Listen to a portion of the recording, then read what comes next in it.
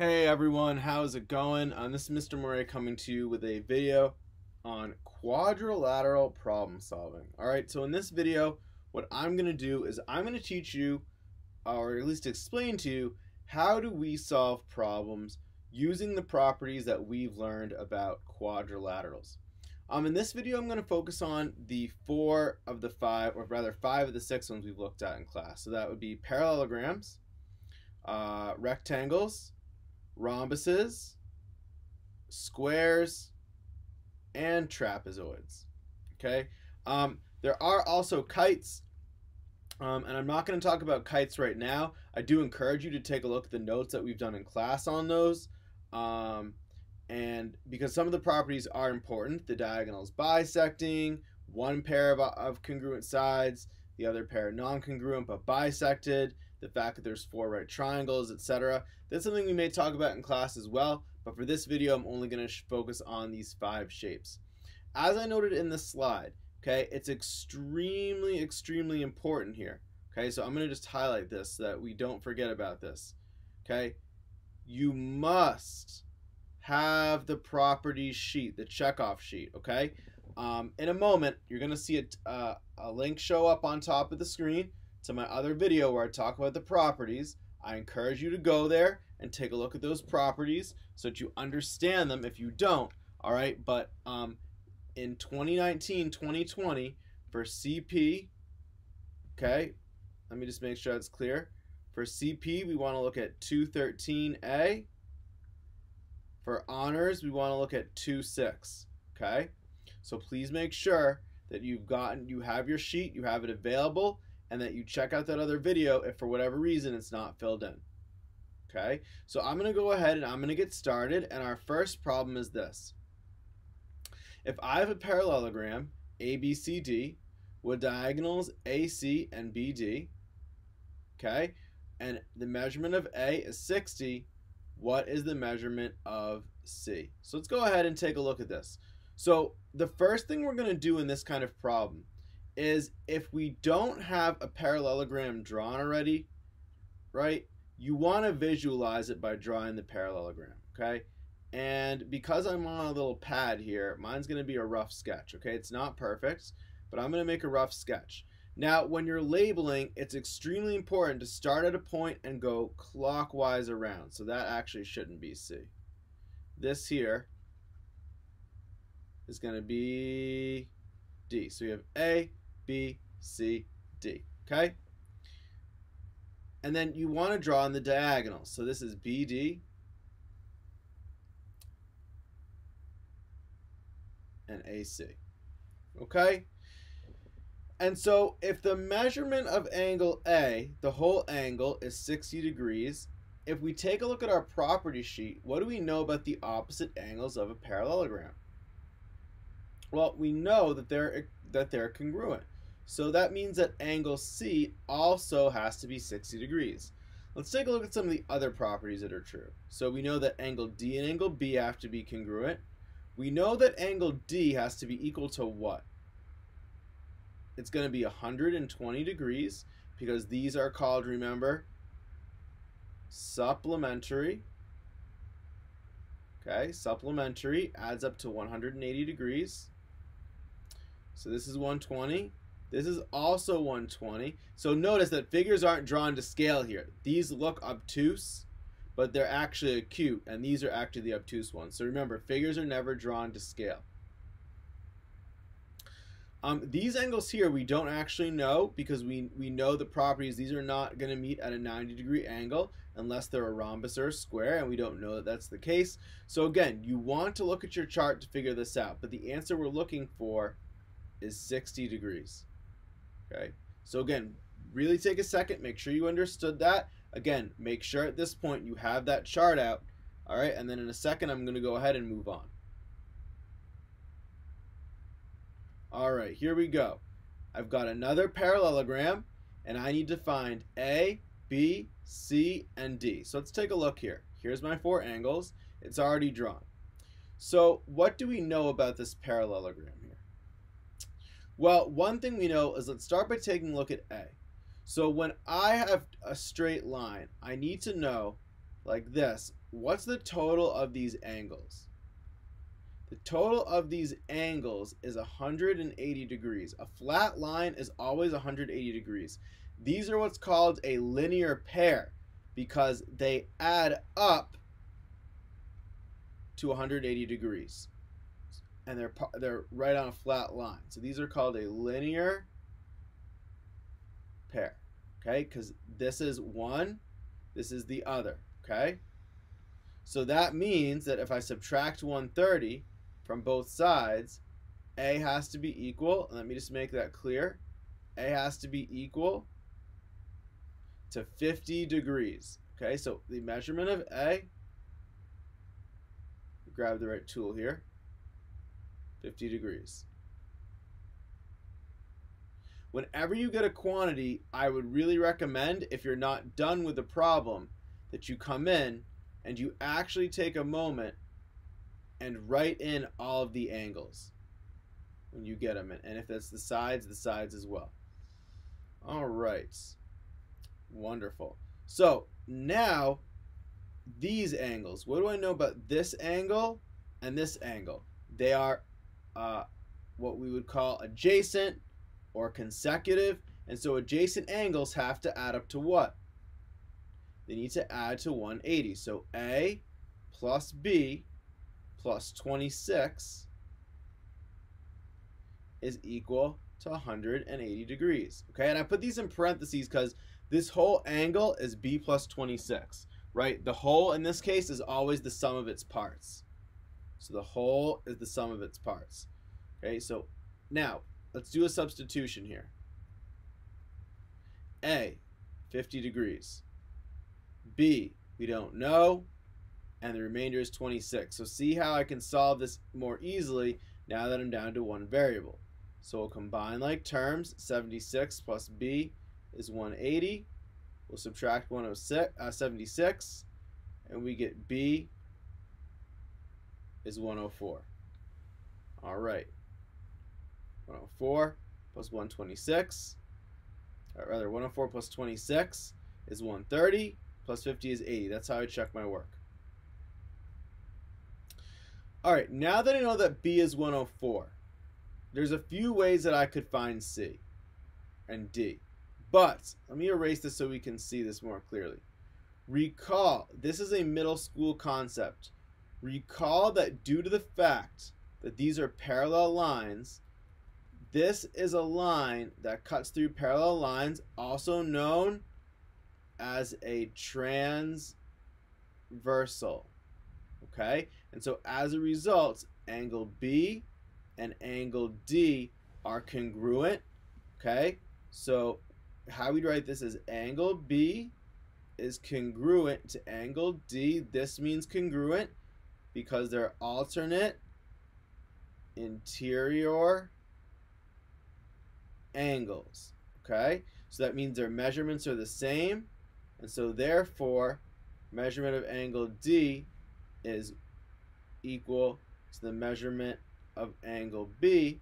So therefore D is equal to 104.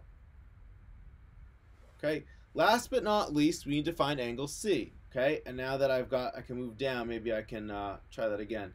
Maybe I can box that out. Beautiful.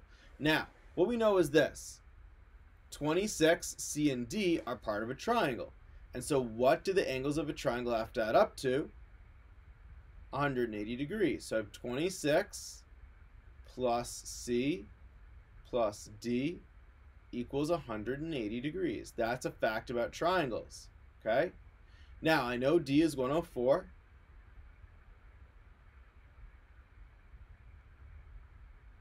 And I need to add C.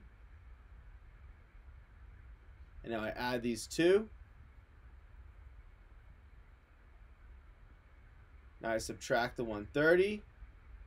And I get 50 degrees.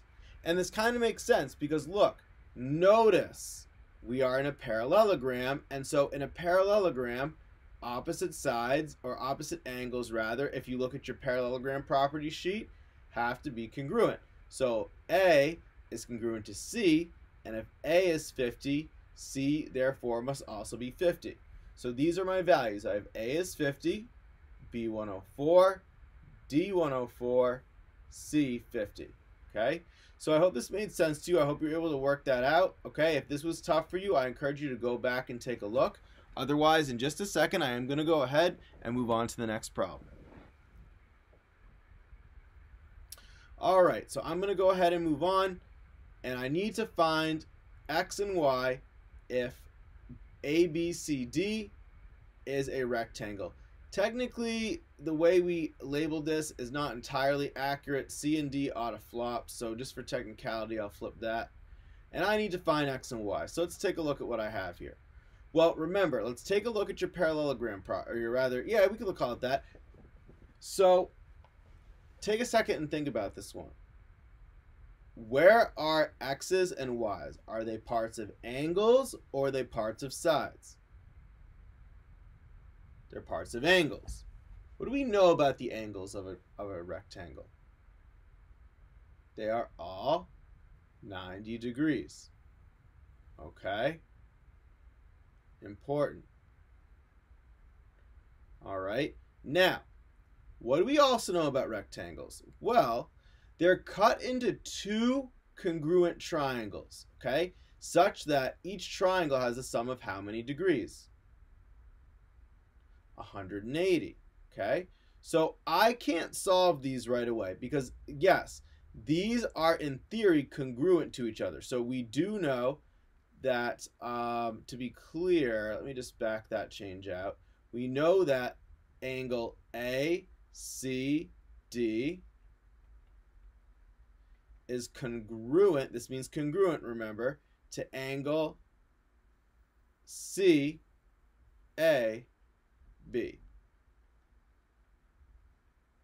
These are alternate interior. Okay? No, not Siri. Haha. All right. Congruent. Now, here's the problem. These contain two letters. So I'm not going to get a unique solution if they both contain different letters because I'd have to solve for X and Y. That's a problem. Okay? So what I'm going to do is I know that this is 4y plus 1. And if I add 3y minus 2, what are these three? And I add on my 90 from the corner, what do these three have to add up to? They need to add to 180 because it's a triangle. So let's combine like terms here. Well, first, I've got the y, so I've got 7y. I've got 1 minus 2 and 90. So it's a total of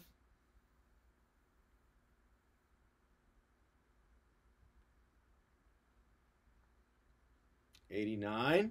And you would do this on a calculator because on a test or a quiz, you'd have access to a calculator. I don't see why you wouldn't. It just wouldn't make, I don't think in this case I would do that, whether you're honors or a CP. Okay, now I'm going to subtract 89 on both sides. I'm going to knock off that 89 because at this point we're just solving for y. So I get 7y equals 91. Divide by 7, divide by 7. Again, this would be done in your calculator. And y is equal to 13. All right.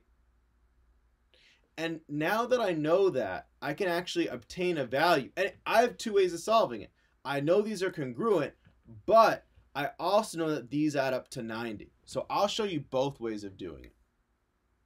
Okay? So now we need to find x.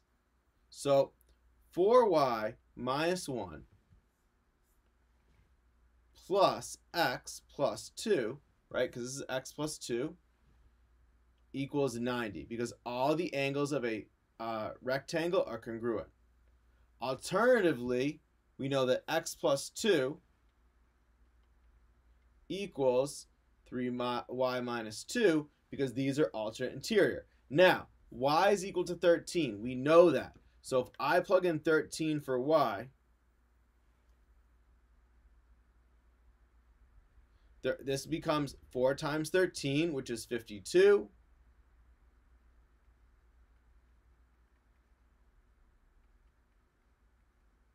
I just kind of flip those terms around. So let's just stay consistent here.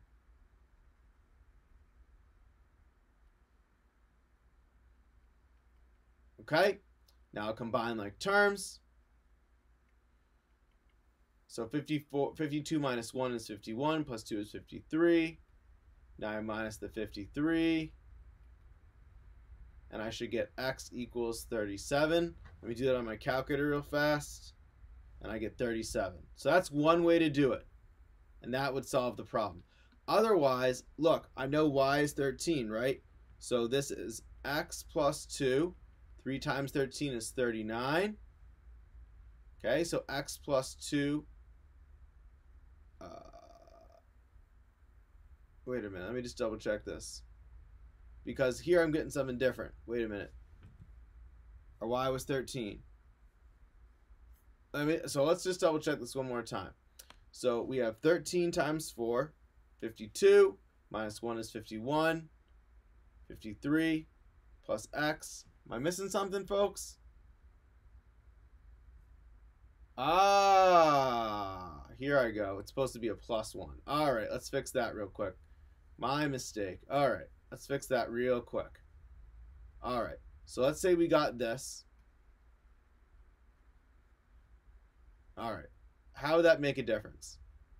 So 52 plus 1 is 53, 55, and I'd be minusing 55. So x would be 35. Okay, so this is a little bit harder and a little bit more prone to error. On the other hand, x plus 2 over here would be 37. Okay, and minus 2 minus 2, 35. Okay, so what I'm getting at is there's two ways to solve it. You could use the fact that these lines, oh, that was sloppy of me. These lines are parallel. Okay, by the properties of rectangles, because all rectangles are parallelograms.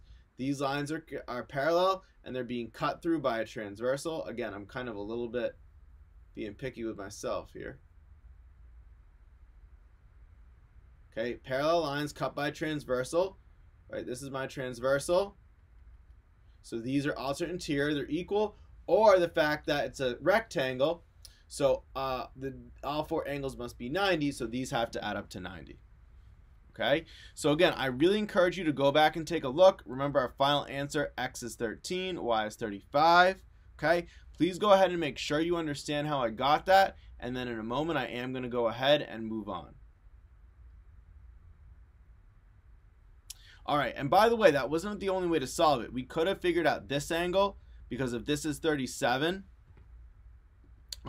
we know that 90 minus 37 is 53, making that equal to 50. And then what we could have done, there's all different kinds of ways to solve for x, because this is 53 plus x plus 2 plus 90 is 180. All different kinds of ways to solve the problem. And remember, as long as you solve it in a way that's mathematically correct, you're going to get full credit. I'm not looking to shoehorn you into one way of doing it.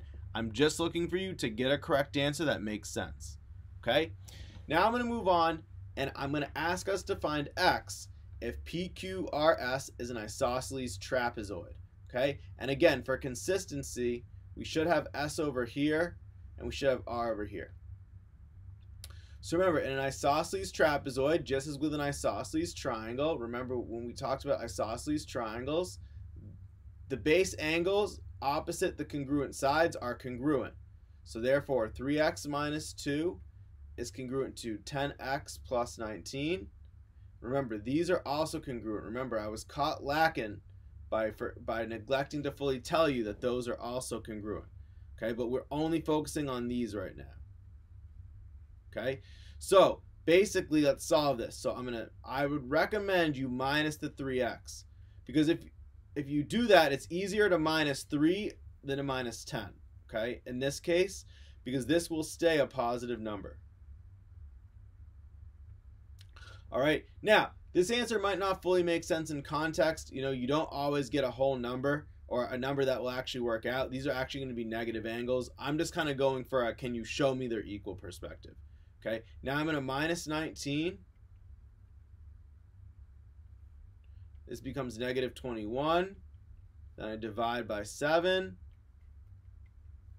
Okay, and again, when you plug it in, this is going to be nonsense. You're going to get negative 11 and negative 11. That's all right. I'm just looking for you to show that in an isosceles trapezoid, the legs are congruent and that both angles on the top and the bottom are respectively congruent to each other. Remember, the tops don't have to be congruent to the bottoms, but they do.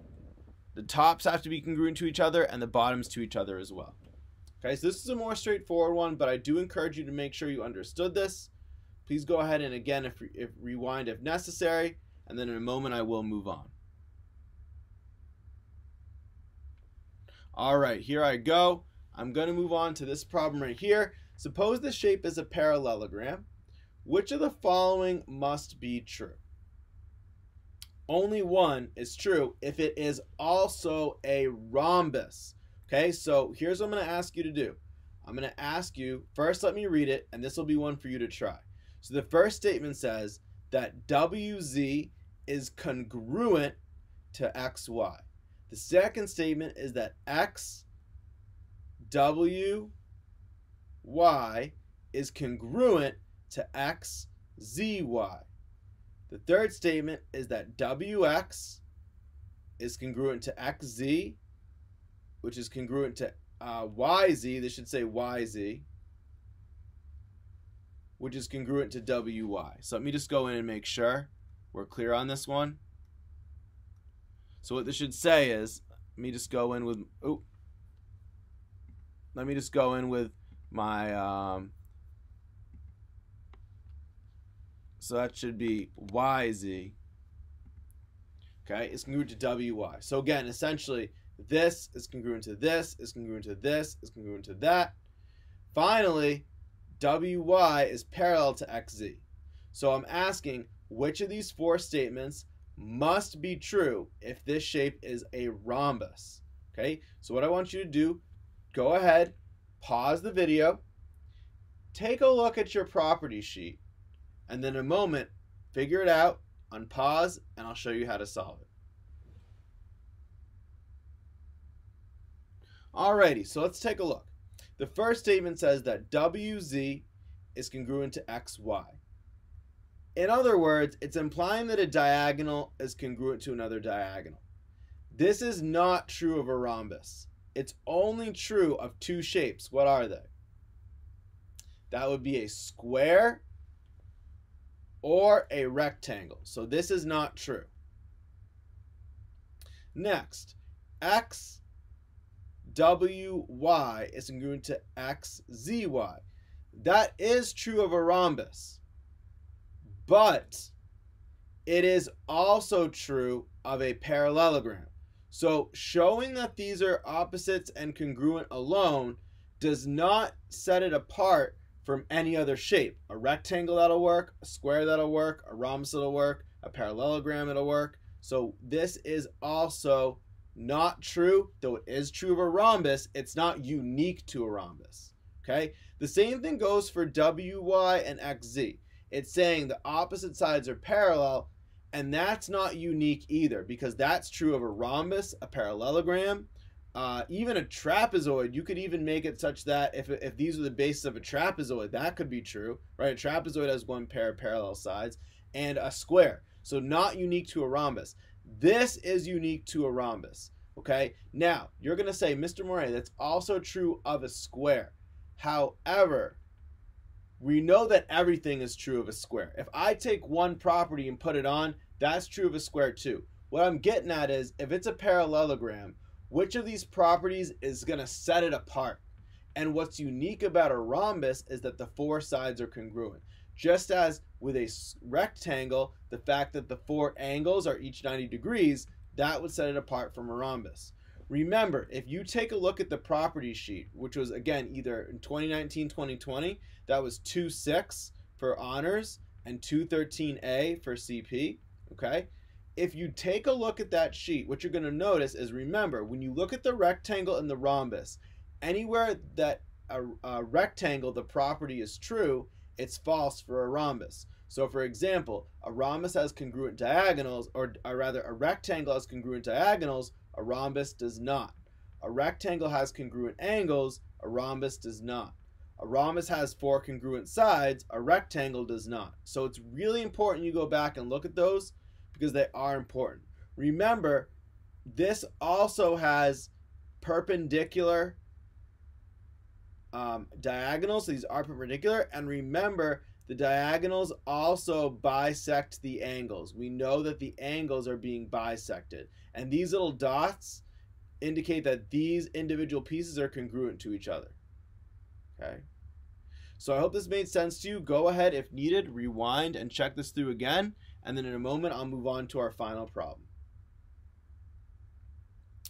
Okay, so this last one, suppose STAR is a trapezoid. We don't know what kind it is, but we do know it's a trapezoid. Suppose that ST is parallel to RA. I technically have to make that declaration because we know that one pair of sides in a trapezoid is parallel, so I do need to declare technically the parallel sides. And UV is a median, or remember, median in this case, in this use, not in statistics, in this use, is the same thing as saying the word mid-segment. We usually talk about those in triangles, but remember we kind of switched around the order this year. Suppose ST is 3x, RA is 7x plus 10, and UV is 30. What is x? So this is going to be another you try. Again, if this is tough for you, if you don't know at this point, before you let me solve it, go take a look at your trapezoid notes, okay? I don't recall, I bet it would be 2.7 for honors maybe and 2.14 for CP, but please go and take a look at your trapezoid notes. You don't even need to have them filled in. They're on the binder website. The information you need to know is there, I believe. Take a look, try to solve this on your own, pause it, and then when you're ready, unpause, and I'll show you how to solve.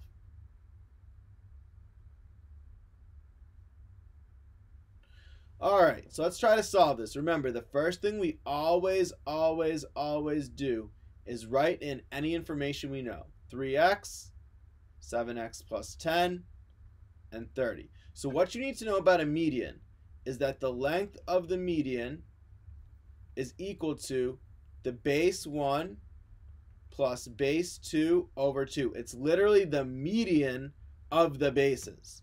Okay, so in this case, it's ST plus RA. It doesn't really matter the order because you're adding, divided by 2. Okay? So if we think about it, what's the median? It's 30. What's ST? Well, ST is 3x. RA is 7x plus 10. And let's see if we can solve this. So we have 30 equals 10x plus 10 over 2. Okay, if I divide this by 2, remember one of the biggest mistakes people make is they only do one thing. If you're going to simplify this, I divide this by 2, I divide this by 2. Okay, believe it or not, do I have to divide both is a mistake I was making up until college. Don't let that be you. You need to understand it's like you're distributing the division of 2 into both things. Okay, so what I'm going to do is I'm going to subtract 5 on both ends. I'm going to get 25 equals 5x. Divide both sides by 5. I get x equals 5. Okay, other way I could have done this. Well, if I add these up and divide by 2, what I need to get is 30. So what number, when I divide it by 2, will give me that 30? The answer, right, is going to be 60. So the other way to solve this problem, let's call this method 1. This is method 2. So I know that when I take 3x and I add, what I have to get is 60. So that when I cut it in half, I get the median length of 30.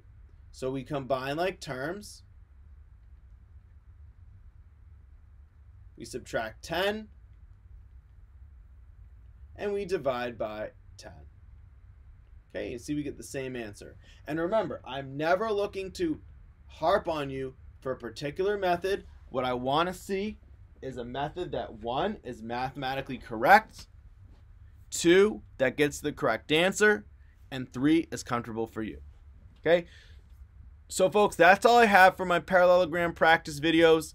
I hope that you found these videos to be helpful. I hope that you were able to get a lot out of this.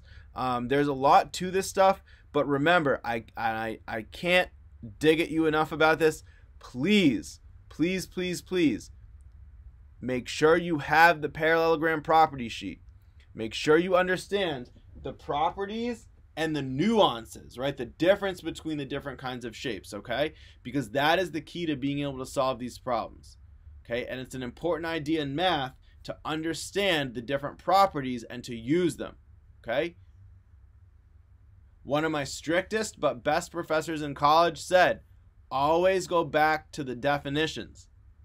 The heart of any kind of proof, any kind of logic making is in the definitions, all right? So keep it up. Don't give up on yourself. I'm not giving up on you. And remember, you can do it. All right, thanks for watching. Stay persistent, stay working at it, and have a wonderful day.